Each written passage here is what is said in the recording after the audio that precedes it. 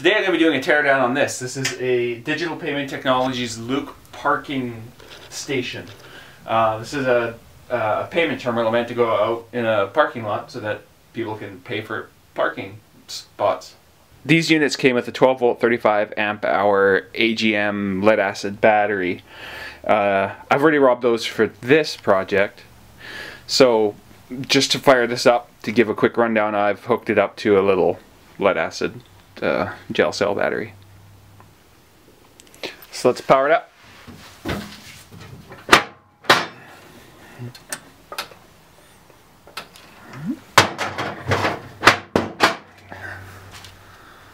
Now we wait.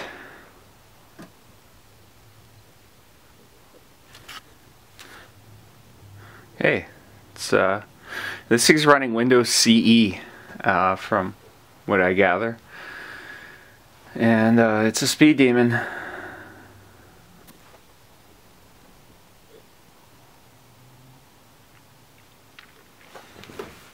Okay, that's pretty much all it does. Let me zoom in. I found enough of a manual on this thing somewhere to find that if I go cancel, cancel, okay. No, cancel, okay, okay. Voltage low, powering down. Oh no! We'll be right back. Here's a bodged up power supply.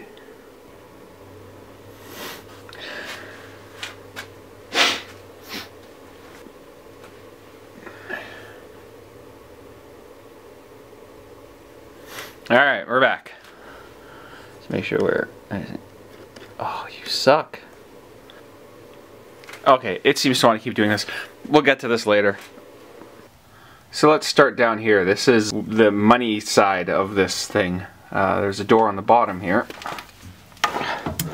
That the locks are gone. When I bought these, the locks are stripped out. Where the money goes. So inside here is a big lock. That is a magnet for that thing. There, I'm guessing like a reed switcher Hall effect kind of dealy. Inside this area, there'd normally be a battery shelf for the big lead acid battery. So down here, connectors for battery number 1 and battery number 2, which is an option that these aren't outfitted for. Up there is where the power would come in. So this runs off a 120 volt circuit. There's this kind of little PDU dealy tucked up inside there. Also in here is this, which is where the coin bin would attach. One other detail I wanted to point out here was how they weatherproofed where the door meets the cabinet. There's no weather stripping, there's no seal there, there's nothing. There's just a steel door. But this lip here is all that's needed. So that catches the water and keeps it from getting in between this gap and getting inside the cabinet. It almost looks like it's stainless on the door. And on the other side, that is latched by this pretty robust looking mechanism here that captures those pins. That's the back of the LCD screen. The back of the keypad is a very basic matrix interface. This is the coin slot. This is the credit card reader where the receipts go out. There's this little thing here which is plumbed into the coin acceptor. The reject chute from the coin acceptor goes there. This machine gives no change. That's just for the change it doesn't like. Up in the main cabinet, that's the bottom side of the cell antenna. Here's the cell modem it uses. Main controller, processor, brains of the operation. This is something interesting. This is a heater. This is, I think it's a 700 watt space heater produced in Germany to the most expensive standards possible, I'm sure. These units can be heated for cold climates to keep them functioning properly because LCD screens get sluggish, and I'm guessing the thermal printer doesn't like the cold either. And underneath the heater is a battery charger. 12 volt intelligent battery charger, reliable, rugged, waterproof, surge, and ignition protected. AC input 132 volts AC, so yeah, this isn't good for everywhere in the world. This is the coin acceptor with its little reject door operation. These are just kind of a standard off-the-shelf dealy. And then down here, receipt printer. And that cylinder is for the reel of paper that goes into this. I guess it takes a fairly large reel so that the machine doesn't need to be continually babysat. And that's all that's inside, really. Oh, no, we forgot that. There is a horn. This has kind of a tamper alarm, so that if the enclosure is opened without permission, it'll freak out. Back there is some kind of shock sensor. The website of the company that sells them isn't very clear on what that means. And like the door below, there's another door sensor and a magnet over here. I'm assuming that's a magnet. I haven't everything around. So let's start pulling some pieces out.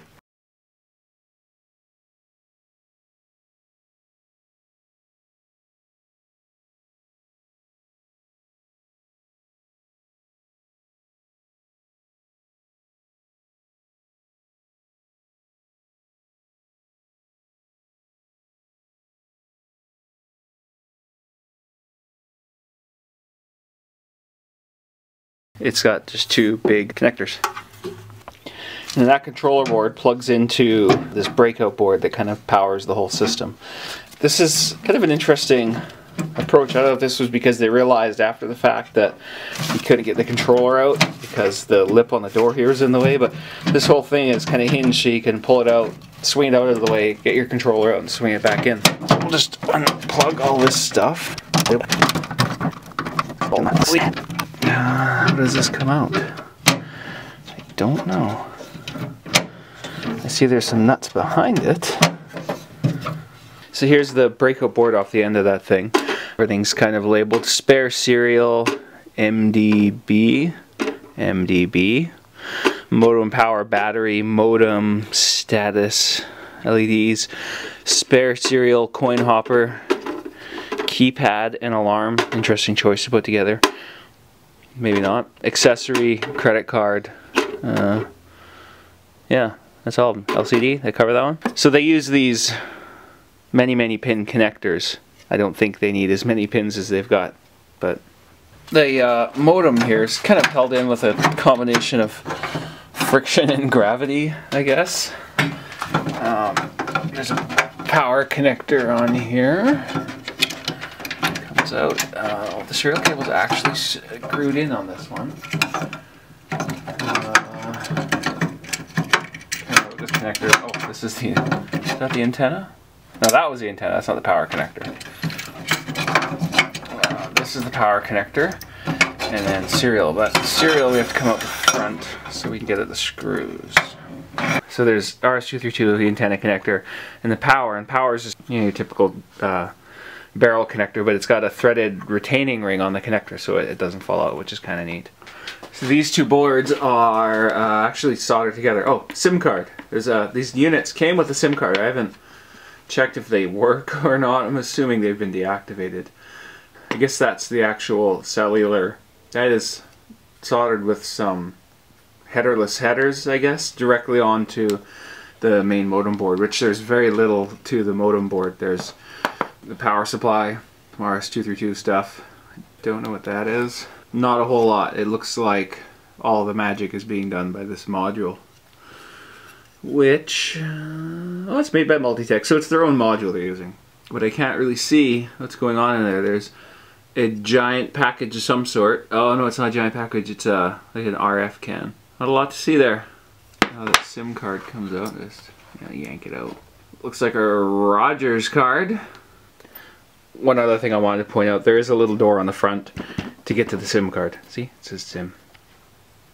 So I think for my next victim I'm going to extract this space heater, which is very easy because it's not actually screwed down. So here's the heater. This is a pretty solid feeling unit. Kind of looks like a triplet UPS. There's a temperature setting on the front here, which for being a unit made by a German company, where did I see that? That's a Stego, made in Germany, type CR030, 120 volt. For being made in Germany, I find it a bit weird that it's in Fahrenheit only. So it goes from 32 to 140 degrees Fahrenheit. So people like things warm. This thing's pretty solid. There's a big monster aluminum heatsink in there and a fan. And I'd plug it in and power it up. Except the plug has been replaced with a unit specific to this pay station. Don't see an immediate way into it, so I'm gonna have to poke around at this for a minute. Oh, look at that, right there. Big screw. So there's nothing terribly exciting inside. Some terminals for power. See if I make it. Yeah, just a bimetallic thermostat kind of dealy. And then a little overload so this thing doesn't burn your house down. That doesn't get me what I wanted. I want to know how it works. Ah. Okay, I managed to pop this thing off and get myself a layer deeper. So now, I think I can just... Oh, they're not even tight. And we're apart. There's a very nice die-cast frame fan, and then the heating element appears to either intentionally or unintentionally be melted, welded into this plastic housing bit here. So this, I can't get it apart any further, but I'm guessing that that's just a big resistive heating element buried inside a hole bored into this thing. Oh, it wants to come out, but I can't get it out. Oh, almost. There we go. So that is somewhat melted looking, which is a bit alarming. Oh, that's definitely melted looking. Look at that.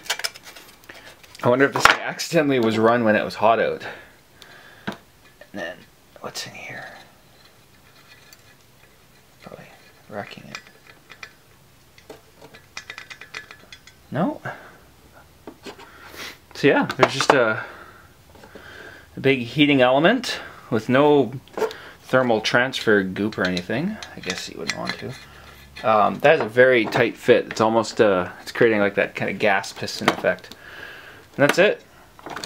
That, a fan, and a box. Huh. All melted together. Forgot this bit. Gentlemen, this appears to be...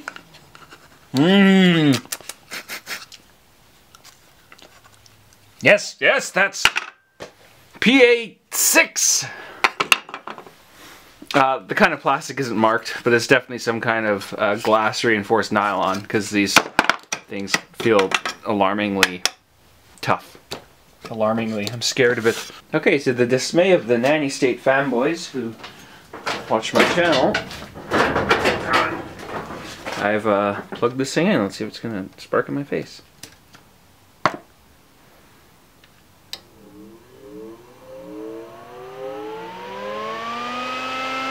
It's a very weird sounding heater. Moves a lot of air though. I'm not feeling any heat. Give it a minute.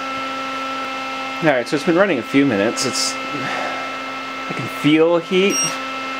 This isn't always the best check, but what's it saying? 40 degrees, but it says warm. It's not hot, but I guess for heating electronics enclosure, that's what you want. It's kind of a low power density heater. I might explain the size, but it's a 700 watt heater, so, Alright, well that's annoying, so I'm going to shut it off. Alright, so I got this thing unplugged. That heatsink is almost unbearably hot to touch. So I don't know if this is just terrible at conducting the heat out into where the fan is, but I could see why this thing had melted itself through. It's probably from the fan and the heater turn on and off at the same time, so when the fan shuts off, there's a lot of heat still wrapped up inside this heatsink. Not the best German engineering. Just went to put this cover back on, I noticed that it's pretty badly melted right there. Where these standoffs touch the heatsink, it's all melted. So, not in the best shape. So I'm wondering if because there's such poor transfer of heat from that central portion out to the ribs of the heatsink, that if this thing's been running for a long time, we have cold winters here, and they're not that cold, but this cabinet isn't insulated. So if it's minus 20 out, this thing's probably going to run continually to try to keep that cabinet warm, because there's so much loss. The whole cabinet will act as a heatsink to the outside air. So this will run non-stop, which means this central core area is going to reach the whatever its maximum temperature is and stay there, and it's going to melt everything, and just not built for Canadian winters. So you may have noticed there's no power supply in this unit. There's a battery and a battery charger, and that's it. All the DC supplies are derived from that 12-volt battery. So this battery charger is the unit's power supply. This is all it's got. And there's a charger. This is just, it feels like a potted unit. Nothing exciting about this. So I flipped this over and contemplated taking the screws out, and I realized that's the potting compound right there. So this thing's built, put in the box, flipped over and filled to the top with potting compound. After they put a very lovely, colorful array of stickers on there. Next up is the coin acceptor. That's this guy. Now I'm pretty sure, I gotta put this light down. This just kind of does a up and over kind of. Yeah, that was easy. Oh, there's a connector on the back. Here's the coin acceptor. Now it says on here that this takes $1 and $2 bimetal returned. Oh, that means it takes $1 and $2 coins, which I happen to have. An assortment. I have a star and an assortment of Canadian $1 and $2 coins in 2015. Now they changed the formulation of our toonies at some point to be even cheaper, but oh, what just happened? Let's see. Comes out. It's hard to tell. So that's coming out. There's two slots on the bottom of this thing. That's the reject. The upper one's the reject slot, and the lower one's the keeper slot. Doesn't like that toonie. Didn't like that one. Looney. They're all coming out the reject slot. Took the back off, and there is an electromagnet here. This is actually quite a delicate movement. And that seems to be actuating. Ah. So there's a diverter door. So yeah, that's right. It does need to have power. So when this is operated, you can kind of see there's a diverter door drops down into the reject coin stream to pick off the good coins. So let's try this thing out with that actuated.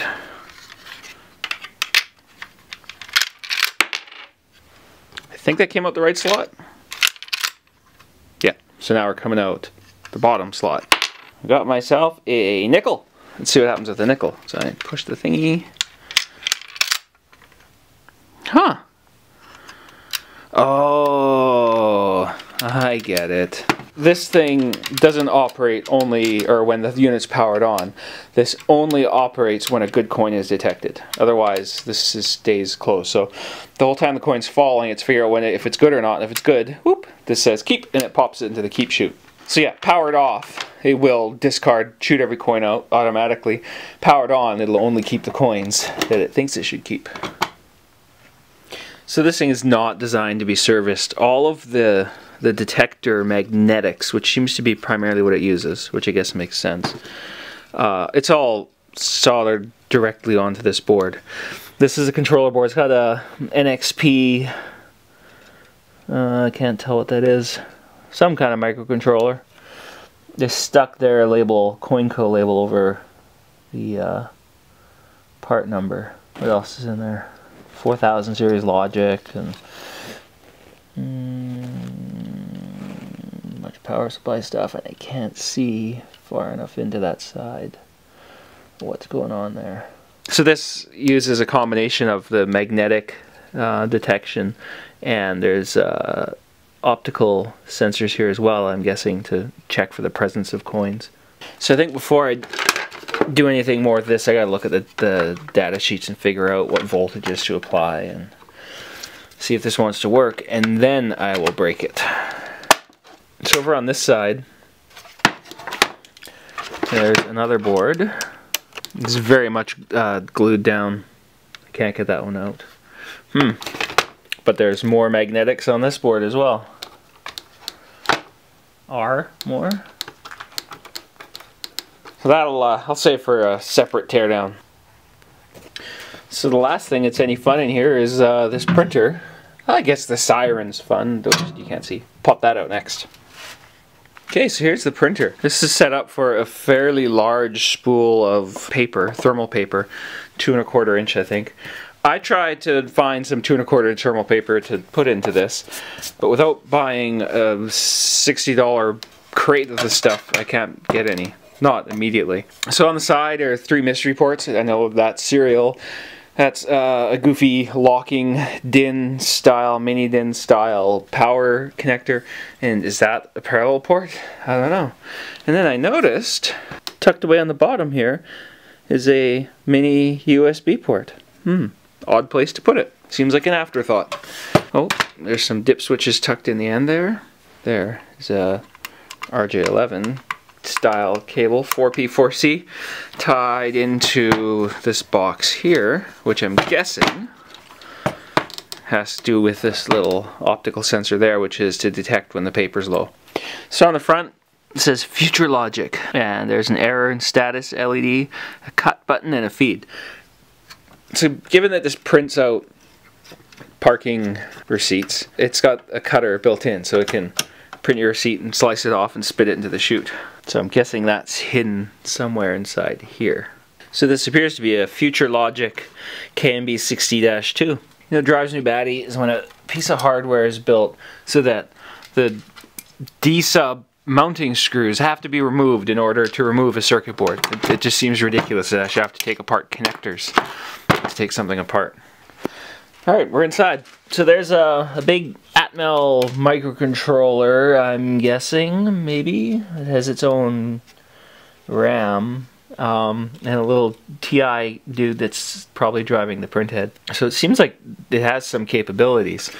In terms of interfaces, I think this is a parallel port, this mystery port here, because I see a bunch of wires. Of course, nothing is marked on this board.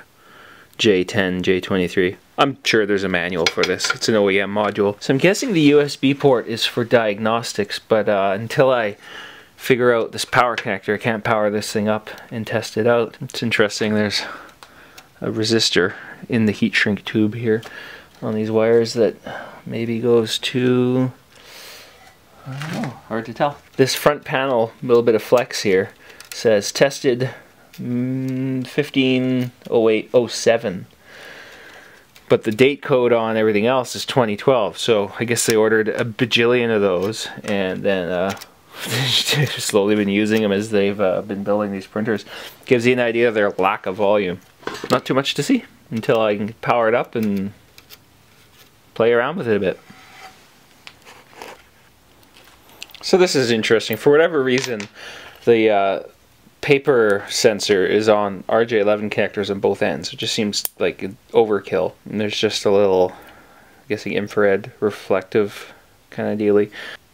That's on this rinky-dink track here, so you can set your threshold for paper lowness. But it looks like it's an infuriating thing to set up because you can't, oh I see, you can't like adjust it and tighten the screws. You have to have this lid on and these screws in through that. Alright, so you have to have that lid kind of on but loose, and then you can kind of grab hold of this cable and manually futz this thing into position where you want it, and it's kind of floppy, and once you get it there, yeah, flip it around and tighten those 2 screws back up. Just seems a little, for something built like a tank. Anyway, so back looking at the front of this, this box here is the cutting mechanism, and it seems to come out, but I can't get it to pop out very readily. But I don't see a way to replace the blade, so I'm guessing they've got like a lifetime blade, or oh, it just seems weird that the only way to replace the blade is to replace the whole unit. I also like that they've got the universal color of paper jam release levers, a little blue plastic guy here.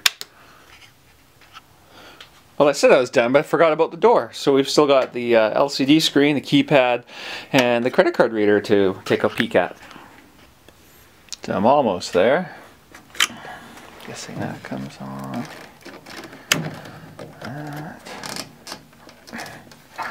I don't think there's going to be a lot to see on this. So here's the screen. There's nothing exciting here at all. It looks like it has room for some buttons of its own. It's a backlight driver. There's no visible circuitry on this. Caution, high voltage. Just the backlight. The rest of it is inside the module itself, which is connected with the header down there. So this is just basically a breakout board. So this is a part created for the system because it's got one of their part numbers, 175.0007. So this breakout is specific. And that seems a bit, I don't know. You would think there'd be an off-the-shelf module available. Basically, this just reroutes this connector to the header on the back of the LCD screen that you can't see. This is the keypad assembly, the ruggedized, tamper abuse proof keypad. This feels a bit chicken shit. There's the flex comes out and it's zip tied on to a header. Come on, guys. So this is a Dewhurst model made in England. Which is why it has an earth tab nut, not a grounding tab. Inside it's surprisingly anticlimactic. There's these are kind of tactile dome switches, but they're clear. So what's going on there? Oh, I see. So there's a tactile dome with up to 2 layers that are pressed into each other. 2 conductive layers, and then these are the buttons are all kind of in this separate unit. Nothing too terribly exciting. Do I need to? No, I'm not going to bother taking the front off. So I find this a bit infuriating. You make this nice ruggedized skookum keypad unit. You know, this thing's solid. Those are, it's very nicely made. And then you make the output a little shitty piece of flex that comes out the bottom. And then these guys just stick on a zip tie thing. Like, come on, people. I don't get that. This is probably more than $100. Probably a couple $100 for this unit, for this ruggedized keypad. And then you've got this fragile little bit of flex poking out the bottom that you have to deal with on your system integration. Just seems ridiculous. So this is the card reader out of the unit. Nothing really exciting here. ID Tech. It looks like it's got a little power supply board piggybacked on the back here. By power supply, I mean, what is that? Yeah, it's got a full wave bridge rectifier, a 7805 regulator, and a couple caps. So it's got a 5-volt. So I got myself a card here to try out in the reader. I don't know a lot about it, but I find it interesting. The things that are done to engineer around nefarious actors, bad actors. Here's the front of the card reader. Things like the fact that this card reader can't completely read a card until it's been fully inserted into this thing. I'm pretty sure that has something to do with it. There's a micro switch that clicks when it hits the end. This has, stray washer, says a chip reader in it. As well as the mag stripe reader. We're kind of halfway between the 2 standards in Canada. Actually, we're just about entirely, this doesn't have a chip, but whatever. We're just about entirely switched over to chip cards. So the mag stripe usually doesn't work in most places. The reason these machines, these parking stations, pay stations, were put up for sale is because they're not PCI compliant. But that was a software problem, not a hardware problem. I don't know what to. This is. Oh, there's something interesting there.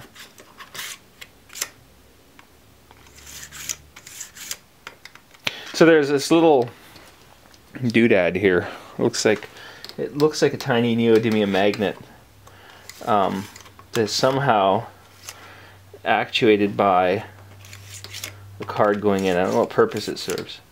You can hear it. Oh, there's a little on the side here. Maybe it's just a card detection. Oh, I bet. I don't know. It looks like it's a card detector with like a Hall effect sensor, but that seems like a weird way of doing it. Anyway, I don't want to get too into depth with that bit. That'll probably also save for a separate exploration. So that's empty now. There's no other electronics inside. There's this shock sensor, but there's nothing to see on that. It's just a plastic box. So I'm gonna strip out the cabling, and then the next thing I want to do is look at this front casting. This is a piece of die cast material, and it's a monster. So I kind of want to drag it out and see how big it really is.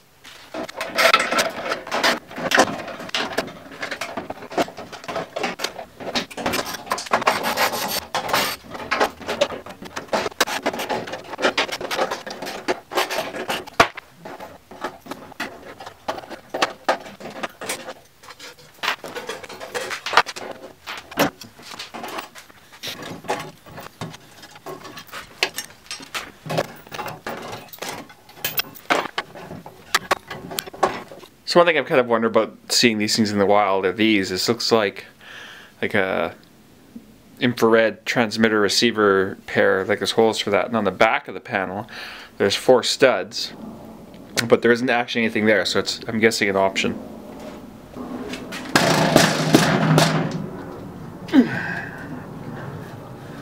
Oh, that's in there pretty good.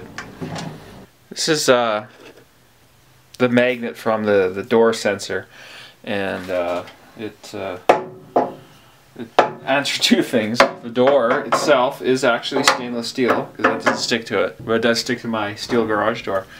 The main body of the unit is also magnetic, so it's just the door that's stainless steel. I don't know what's up with that. Okay, so I've got all the screws out. Now this thing's held in with 100 gallons of silicone sealant. I can break it free with just a mediocre amount of effort.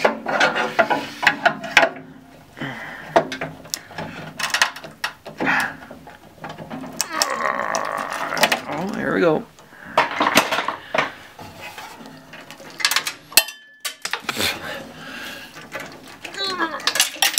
Oh, it's rain and washers.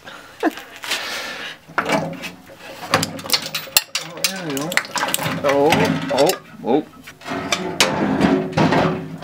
Come on, ball assembly. It comes out like that. Okay. So this is a fairly heavy, I'd say 20-pound casting. In places it feels like it's up to a 1/4 inch thick. Yeah, that's most of the weight of the door right there. So that's that. I didn't pull off the antenna yet. I don't want to wreck it, and it's not immediately clear how that goes in unless... No.